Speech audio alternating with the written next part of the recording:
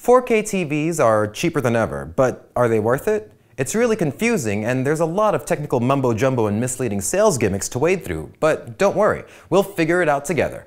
I'm James Papadopoulos, and this is TechSpank. TV manufacturers are always looking for new ways to get people to throw out their perfectly good TVs and get new ones. First it was 3D, which is ridiculous since there's almost no 3D content to watch. Then it was curved TV because they were trying to find something dumber than 3D and they're really good at finding stupid things.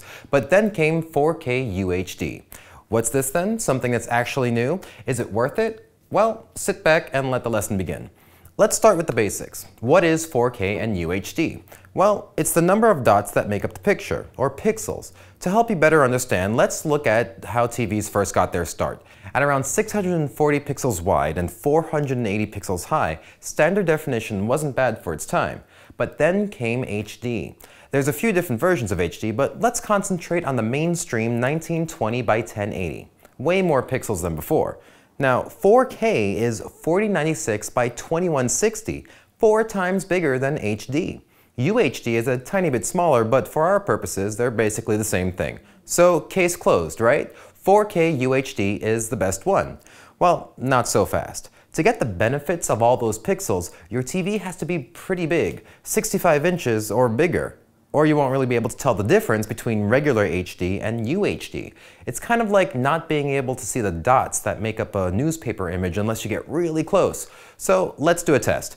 While this show is usually shot in regular HD, this particular episode is in UHD, so I could show you my boogers, and so you could tell the difference. If you're watching on YouTube, you should turn 4K on now. I went out with a 4K cinema camcorder to shoot some test 4K footage. For you nerds out there who might be wondering, this was shot on a JVC GY LS300 using JLog, and there's minimal color grading. So both sides of the screen are showing the exact same video, except one is UHD and the other is 1080p. And the chances are you won't be able to tell the difference unless you're watching this on a really big TV. Just so you know, the UHD was on the left. Another important thing to consider is the type of backlighting the TV has. In other words, how the screen is lit. I could make a whole other video about TV backlighting, but the short version is, the more control the TV has over the lighting, the better. You'll want to look for full array backlit TVs. That means if there's a bright thing on the screen and a dark thing on the screen at the same time, the TV can turn down the light on the part of the screen that should be darker, giving you a much better image. To add to the confusion, OLED or OLED is even better since it's a whole new technology, but it's still too expensive for most, and if you could afford one, you probably wouldn't be watching this video now, would you? So let's move on. Refresh rates. The refresh rate is how fast the TV can show new frames or pictures per second. It's just more marketing mumbo-jumbo as far as I'm concerned. Now, I won't get too into it, but for the purposes of this video, anything more than 120 Hz is likely BS marketing speak. True Motion from LG, Motion Rate 240 from Samsung, Sharp's Aqua Motion, blah blah blah. The fact of the matter is that whatever the video was recorded at is what it was recorded at. To make it have more frames means that you're messing with it somehow, and that usually leads to problems, and it's not the way the people who made the video intended it to be seen. So I wouldn't let the refresh rate have an impact on your buying decisions. So that's pretty much it. If you're looking at getting a TV that's under 65 inches, you're probably better off getting a regular HD model that has more features like full array backlighting or maybe some smart TV stuff that you might be interested in.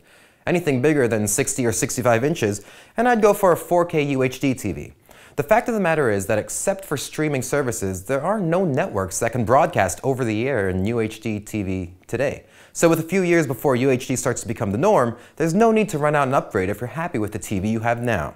Hopefully that clears up a little confusion about 4K UHD, and you'll be able to make better buying decisions when looking at a wall of TVs at the store. Oh, and remember, once you get a new TV, you should spend some time calibrating it, but that's a whole other video. As far as this video is concerned, remember to like, share, subscribe, blah blah blah, social media and all that jazz. I'm James Papadopoulos. Thanks for watching.